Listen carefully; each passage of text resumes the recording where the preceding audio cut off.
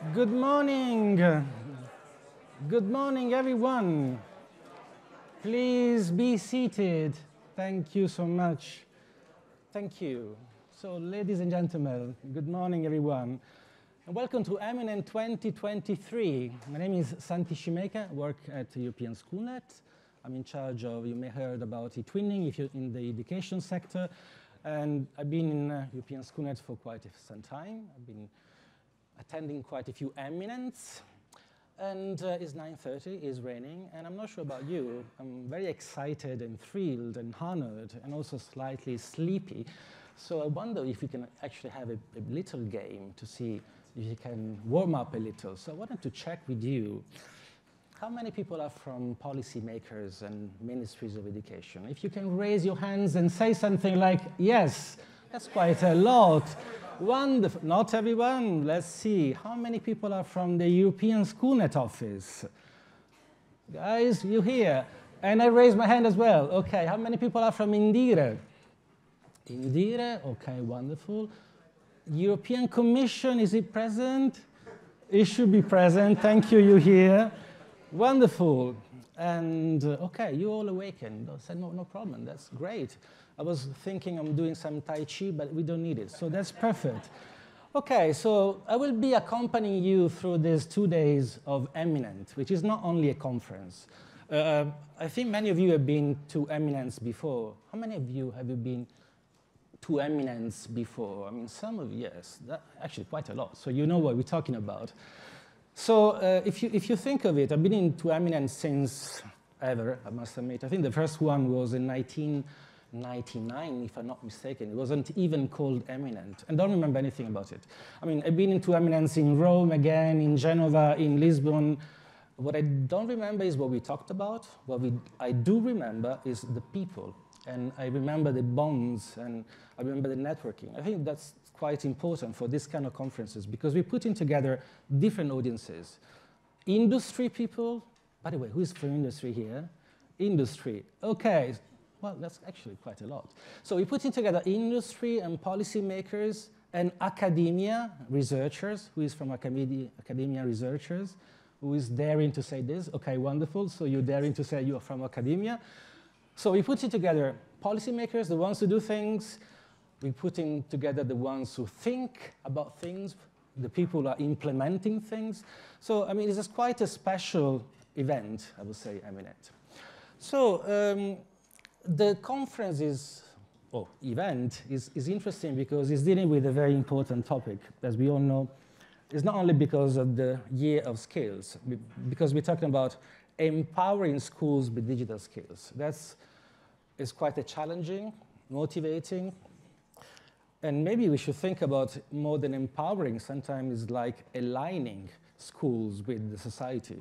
Are schools ready for digital skills? Are schools ready for what is going on outside the schools? Sometimes I have the feeling schools are kind of in a protected area. And I was talking to a colleague the other day about how teachers are thinking about digital skills. Yeah, no, you shouldn't bring computers. You shouldn't bring your mobile telephone because it's dangerous. Taking a picture? No, because you know what happens with the pictures. I mean, there's a bit of, we should demystify digital skills. I think it's important now to understand the benefits and the power those digital skills have. So I'm not going to say much more because we do have a few things happening. The agenda is quite dense. Now you have a badge, and as much as I have a badge, if I haven't lost it. No, I see actually. So there's a slight change in the program times. So don't look at the times here, just look at the QR code. And if you want to see the updated program, the most updated program, just go there and you will get exactly the right program. OK, but still, as you can see, it's going to be quite a dense agenda today. Likely, we are going to have everything organized in terms of weather. So weather is bad now. But as soon as we finish, around 4:30, it's going to be sunny. So it's also sorted. We talked with the Vatican. So it's fine.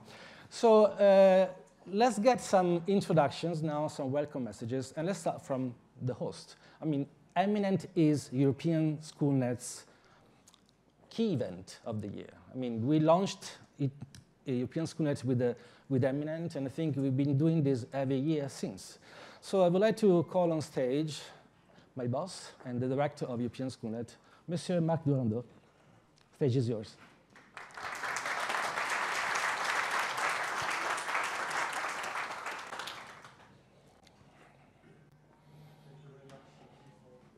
Your welcome words. So, dear President of INDIRE, dear Ministries of Education, dear FCL Future Classroom Lab industry partners, dear participants, dear Commission colleague, dear Diplomatic Advisor Ambassador representing Minister Valditara, many thanks to be with us today. Welcome to this 23rd edition of our eminent conference, this year in Rome again. First of all, I would like to thank our Italian partner, INDIRE, for hosting this event in this marvelous location. Our gratitude goes to Cristina Grieco, the president of INDIRE, and also Elisabetta Mughini and her team for co-organizing this event with European Schoolnet. Before starting with you the main highlights, sharing with you the main highlights of our next 2 days together, I would like to pause to allow us to reflect in particular on the loss of an extremely prestigious figure in the education sector, not just in Italy, but also in Europe, Luigi Berlinguer, a remarkable figure in Italian politics and a beacon of Italy's education sector, has passed away at the age of 91 this 1st of November, as well as his public service as a deputy, as a senator, as a minister of universities and research in Italy, and as a member of the European Parliament. He will be remembered for his contribution as one of the founders of European Schoolnet to the transformation of Europe's education. This year, the theme of our conference, as Santi mentioned, is empowering schools with digital skills and reflects and contributes to the aims of the 2023 European Year of Skills. In particular, EUN has been working for a long time now on how the different European countries are preparing their education systems to reduce the digital gap through initiatives and projects that invest in students, digital skills, and schools' capacities, and empower educators, equipping them with the right skills to bring real change. On 23rd of November, the European Council adopted a set of recommendations on the key enabling factors for successful digital education and training, and on improving the provision of digital skills and competencies in education and training. With this package, the Council is addressing the need to make education fit for genuine digital transformation and allow it to keep pace with the times while providing the necessary skills and competencies that are and will be necessary in the realities of today's world. The COVID-19 pandemic highlighted the need to improve the digital readiness of our education and training systems in terms of resilience, accessibility, high quality, and inclusiveness.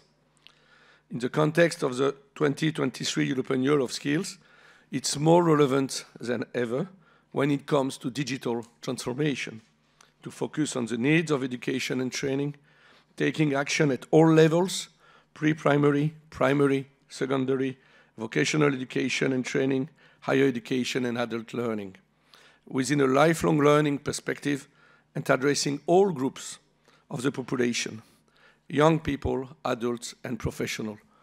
I'm sure Georgi Dimitrov will share with you in greater detail what the Commission is elaborating in this context, and I will not go further on this very important dimension. Through its various activities and networks, European Schoolnet plays a constructive role, actively supporting the Commission in the implementation of the European Digital Education Action Plan and assisting the ministry members in their effort to achieve the targets set in the action plan. More particularly, We can mention the permanent activities developed at the UN, such as the European Schoolnet Academy, the Future Classroom Lab training course program, and the various EC-funded activities, such as Better Internet for Kids, the EU Code Week initiative, the Digital Skills and Job Platform, and the Agile Edu project, among other projects. They all contribute significantly to the development of digital skills amongst our school teachers and students. On last 23rd November, we organized for the Commission the Safer Internet Forum. And the theme this year was Empowering Youth with Skills for the Digital Decade. More than 150 participants joined the event in person, with an additional 700 registering to participate online jointly. Amongst others, this event aimed to allow participants to keep informed on emerging trends and issues, especially as they relate to the rights of all children and young people to be protected, empowered, and respected in the digital environment. The objective was also to be aware of the skills needed for young people to thrive in this increasingly digital world. During our two-day event, we will have the opportunity to delve into these digital skills challenges. Let me mention very quickly some key components of our program. Today, we are pleased to welcome Divina Frau Meggs with a keynote address on preparing students for a tech-driven world. Our first roundtable on rethinking digital skills for schools will allow representatives of our ministries of education to exchange their views on this topic.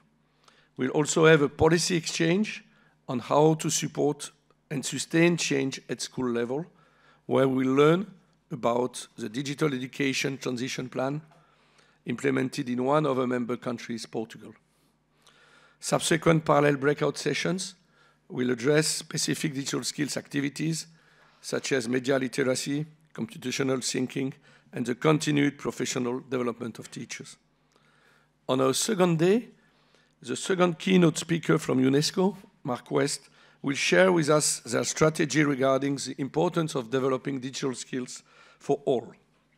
We will then have our second roundtable on teachers' education and training in the age of artificial intelligence. And I refer to some discussion we had yesterday at our steering committee meeting with our ministries, asking what type of activities European Schoolnet is doing in artificial intelligence in education. And that's part of the concern we have for continuing nurturing the debate on this important aspect. And before the closing words, we will also hear the students' voice on digital citizenship in the classroom. We really hope that these various debates will contribute to stimulating the digital skills agenda all over Europe.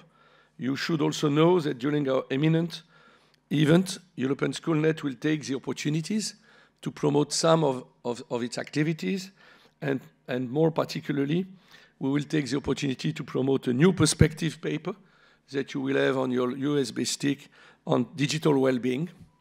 The thematic seminar we will organize very soon under the auspice of our European Schoolnet Academy on teachers' professional development in the age of artificial intelligence, and 3 major projects of European Schoolnet featuring the eminent program, the EU Code Week, the Continue Up project, and the Media Literacy Case for Educators project.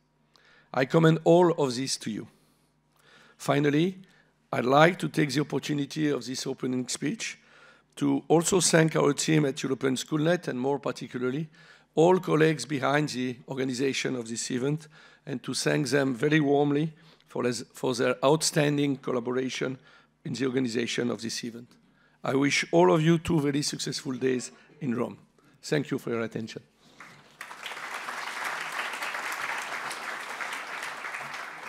Thank you, Marc. Thank you so much. European Schoolnet and the Ministry of Education in Italy. You may know, or some of you may know, that UN was launched officially in 1998. So it was last century. And you may know that it was an initiative of very few countries. It was the Scandinavian countries, Sweden was very active, in Denmark and Norwegian. There were France, but one of the most active countries in promoting European Schoolnet, and it was actually Berlinguer there back then was the minister, was actually Italy, in such a way that they had a partnership at the ministry and Indire, and of course Indire is co-organizing this very event. So they all put together the efforts to make sure that there was, first of all, there was an office in Brussels, and there was somebody, by the way, in Brussels from Italy. And you know, the first office was 5 people, and one of the 5 people was Italian. So Italy, and not because I'm Italian, but Italy has been always very Europhile, and I think we've been keeping this attitude of being Europhile for many years. I mean, we are one of the founding members, as you know, of Europe. And so I think it's important to keep in mind that the Ministry of Education in Italy has been promoting and keeps promoting European Schoolnet, and in general, the ideal of Europe since the decades. So that's the reason why I would like to call on stage the representative of the Ministry of Education, so Serena Lippi, who is a diplomatic advisor for the Italian Minister of Education. Please, a few words of welcome. Thank you.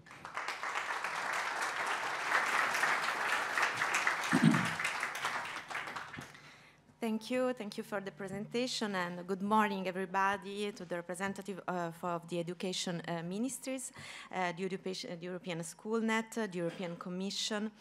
It is really a great pleasure for me to take part in this annual conference, Eminent 2023, on behalf of the Italian Minister of Education and Merit, Professor Giuseppe Valditara, to exchange our views on the crucial role of digital technologies in improving education and enriching human capacities. First of all, I would like to thank the organizers, particularly the Executive Director of European Schoolnet, Marc Durando, the President of Indire, Cristina Grieco, and also Georgi Dimitrov from the European Commission, for this invitation, but also for their important work developed in the last years to protect and enhance the role of education.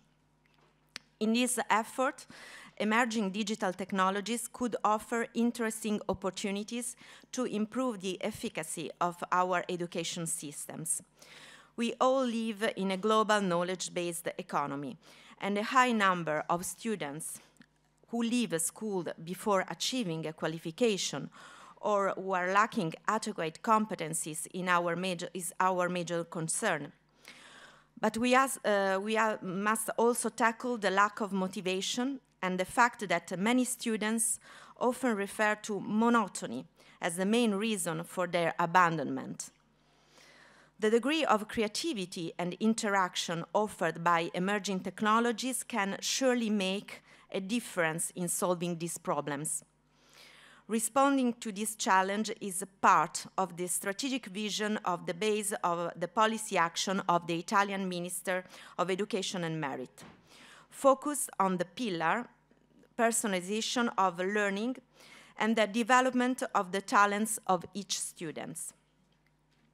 According to this vision, in Italy, we have launched a strategy which is mainly based on 2 key actions. First of all, the first one is the introduction of innovative laboratories to integrate emerging technologies in the curricula. And the second one is the implementation of teacher training courses on digital tools, including artificial intelligence, which are available on our digital platform Scuola Futura. Through the new plan for digital school, we are proceeding with a greater dissemination of innovation in daily practice, with the use of active and experiential teaching, such as laboratory activities, that could better address the need of personalization of education and that produce greater involvement of students, especially girls, towards STEM disciplines. We are setting up innovative learning environments in all schools that encourage new ways of collaborative interaction and the development of new transversal competencies. Through our National Recovery and Resilience Plan, we are also investing in teachers' training on the pedagogical approaches that best use digital technologies, including tools based on generative artificial intelligence that can be of great help to improve teaching. The training is aimed at acquisition of competencies to allow teachers not to passively undergo innovations, but to manage them and control digital tools, understanding not only their potential, but also the limits and ethical risks of the misuse of technology. Thanks to innovative laboratories, teachers can provide their students with study materials tailored to their needs and interests, and involve them in collaborative activities and creative projects. In this way, it is possible to personalize learning and evaluate strengths and weaknesses of each student.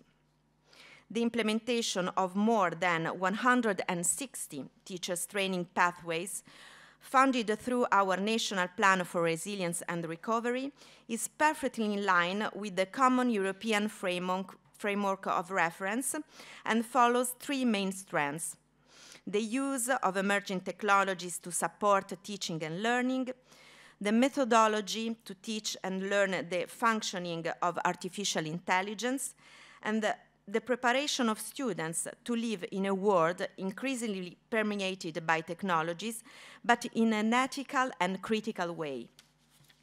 To conclude, I strongly welcome the fact that both the experts of the Ministry of Education and the Commission, the representative of the main digital technologies companies, are involved today in this debate. We strongly believe that governments, communities, businesses must unite their efforts in a broad alliance in order to foster innovation and a new development model with education at its center. I thank you all for the attention, and I wish you an interesting and productive discussion. Thank you. Thank you. Thank you, Serena. Indeed, the Italian ministry is really doing a lot. By experience, as I mentioned, I'm in charge of e-twinning, and e-twinning is one of the initiatives which has been trying to do what Serena just mentioned.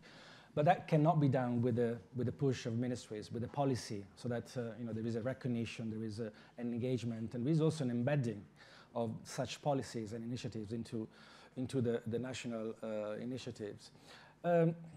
Now, we had European Schoolnet, and then we have the ministry, and in a way, Indire was associated with it. But there is another stakeholder which is extremely important in the development of European Schoolnet, but not only. Sometimes we take for granted that the European Commission is there, and I think we shouldn't. In a way, the European Commission has been pushing and making policies, and actually putting also quite some money into these policies to make sure that Europe would become what we call it, or we used to call it, a knowledge society.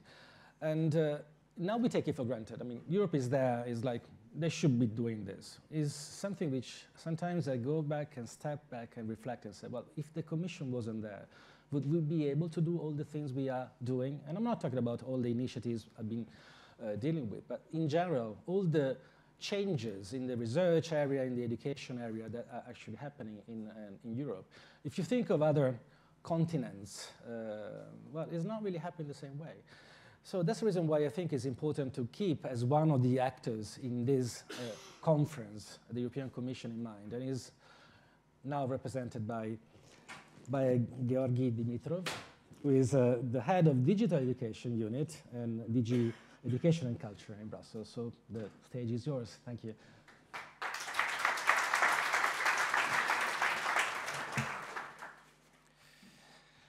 Well, thank you. I'm very glad that you pointed that fact out, and I'm actually very honored to be here in Rome, in this magnificent city, and it's an honor to represent the Commission in this event. First of all, thank you very much to you, Marc, to President of Indire, Ms. Lippi, all of you that deserve to be recognized and for which I don't have the time to do so. Thank you very much for this invitation. You said it, 2023 is the European Year of Skills. Digital skills, I would say, are the skills of the year 2023. They are so because they are the ones most in demand, they are the ones that are mostly needed, and I would probably say the ones which are probably most neglected. And I'm therefore very grateful that you have put this topic on the agenda and that you are going to have this open conversation here today. Now, I would not go into listing what the European Commission has done, is doing, and will do to promote the digital skills. Instead, I have decided to focus on 3 messages today, and I will try to weave a little bit in the European perspective that you have highlighted with, of course, what matters most here in the field of education and training, which is what is happening on the ground, in the schools, in the member states, by the stakeholders who are actually doing the work. Because with all our ambition, at the end of the day, we need to recognize that the work is happening also where the pupils are and the students are. They are sometimes coming to Brussels, yes, but most of the job is done elsewhere. So, my very first message to you is that I have been working in this domain now for quite some time, digital. So my first message to you is that the digital transformation of the society shows in a very clear manner, if you just take a long enough kind of look at it, how comparable the problems and the challenges of the European member states are. And the more time goes by, you mentioned European Schoolnet has been created 25 years ago already now. I mean, time goes by. The more time goes by, the more you see that the problems we are trying to solve are very similar and often they're actually identical. And this in itself is an opportunity, but actually it is a real necessity to work better at the European level. Because the issues that we're dealing with in 27 member states, and maybe at some point more, will not be 27 different kinds of problems. They will be very, very similar. So it is very, very important to work better together and to increase the level of cooperation. And what I mean by this is, I would like to give you one example. Last year, the European Commission organized what we call a structured dialogue with the member states on digital education and skills. So what we did is we organized 27 bilaterals with the 27 member states. We spent 5-6 hours with each of them, going through different topics, from skills to infrastructure in education to labor market needs. And we arrived at this sort of shared diagnosis with the involvement of a large number of ministries. Of course, the Ministry of Education, but not only, because digital transformation in education is something which cannot be solved only by the Education Ministry. This is a very, very important point for us. So in this process of the shared diagnosis, we saw a lot of common problems. A lot of the digital skills gap are not unique. They're not unique even in Europe. And teacher training or the development of, let's say, access, all of this requires also a lot of different initiatives which are also happening to be shared by the member states. So many of them are similar. And what is in fact happening is that there is sometimes a bit like, you know, everyone is doing their own thing.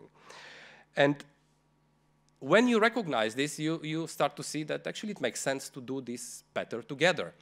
And I refer to the 2 Council recommendations that you have mentioned, Marc, because I will not now list what the Council has decided, because in fact it won't be appropriate for me to do so, because the Commission has made a proposal, but it is the Council who has decided upon it.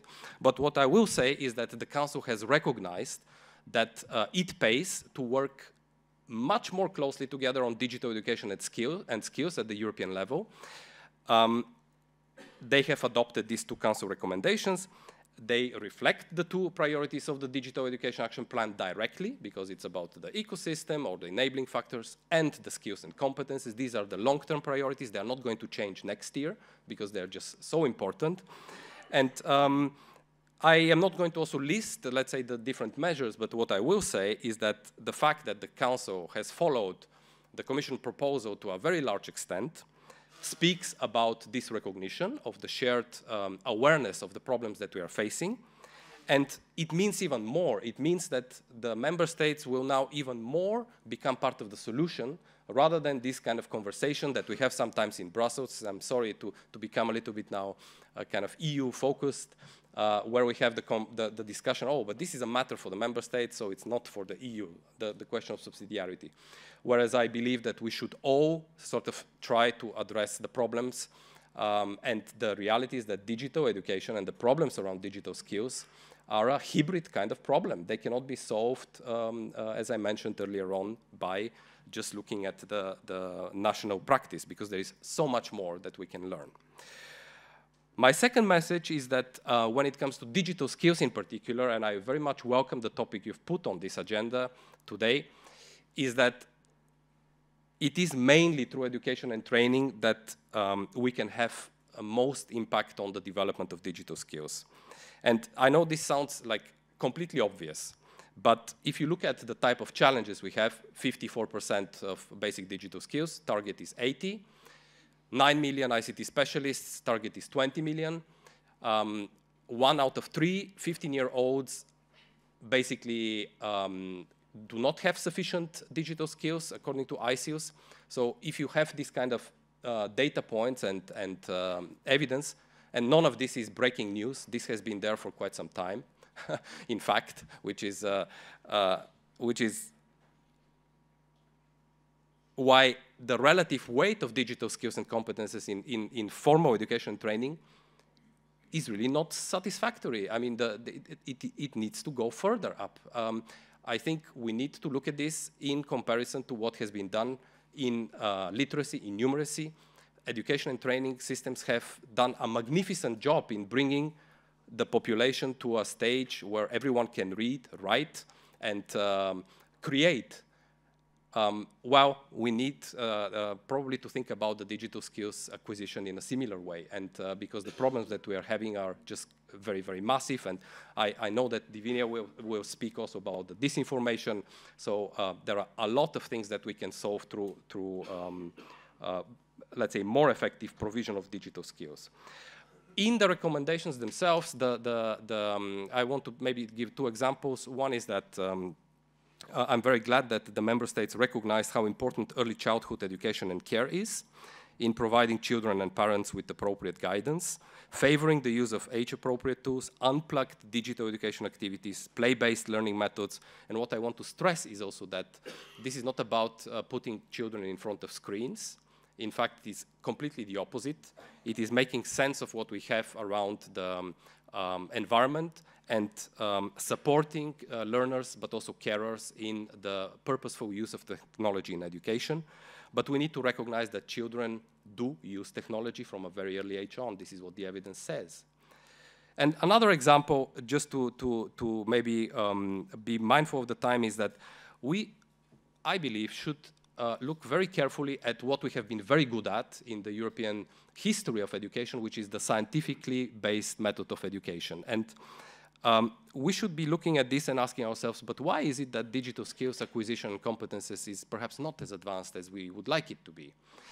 And maybe there is an issue here in terms of how we do it, and the question of the scientific method, for example, as it is possible to apply it through the science of informatics, computational thinking, or computer science, whatever term you want to use. Many member states have already recognized it. There is some very specific references in the Council recommendations to the need to address informatics as a separate discipline. And also what is particularly for me extremely important, and I feel really very passionate about it, to make it much more attractive. Because if you look at the ICT graduates and look at the share of women when they fall out from the informatics tracks, you immediately recognize that also the method we teach this is sometimes very, very, well, how should I say, outdated. Probably I should be more careful, but so we are going to support the development of informatics education also with guidelines next year. This is a mandate from the Council. I want to quote here a computer scientist, Seymour Papert, who said something which I find very nice. So he said many years ago that informatics has a low floor, a high ceiling, and very wide walls. Low floor, which allows everyone to get started. High ceiling for those that want to fly high, and wide walls in order to do it differently if you wish so. My final message, and I come back to something which you mentioned in your moderation, is that the digital part of education is not only here to stay, but in fact it is going to just increase as time goes by. And this is something we would ignore only at our own risk. I'm finishing on this point because I feel that this community is extremely important to drive this discussion forward, and I recognize what you have been doing over the 25 years or so of existence. I'm mentioning this because I see some worrying trends on the horizon in terms of let's say, banning devices completely out of the school, just removing everything just like this. And I sometimes feel like maybe there are some other problems behind this, like social media and addiction and these type of things, which are not necessarily linked to the question of how you purposefully use technology in education. I also see some certain digital fatigue, if you like, which some reports and so on, which is kind of zero in on the negative, admittedly, consequences of COVID, but then extrapolating this into the future and saying, well, this is the impact of technology in education. Well, I will say that there is a great deal we should learn from how technology is applied in education. We should, however, take a very nuanced look at it, and we should not throw the baby with the bathwater. This is very important. So just think about 1 year ago with ChatGPT. I mean, I'm sure that most of you have tried it out. Imagine 5 years from now, do you think there would be less digital in education? So, to conclude it with, first, we have a responsibility, in fact, not only opportunity, to work together on developing education and digital skill for the digital age.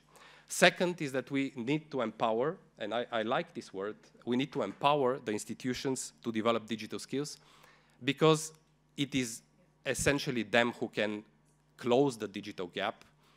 All the other efforts are great, private sector, NGOs, civil society, but it is education and training which is at the core and hopefully make this digital gap obsolete. And then finally, we should really think long-term.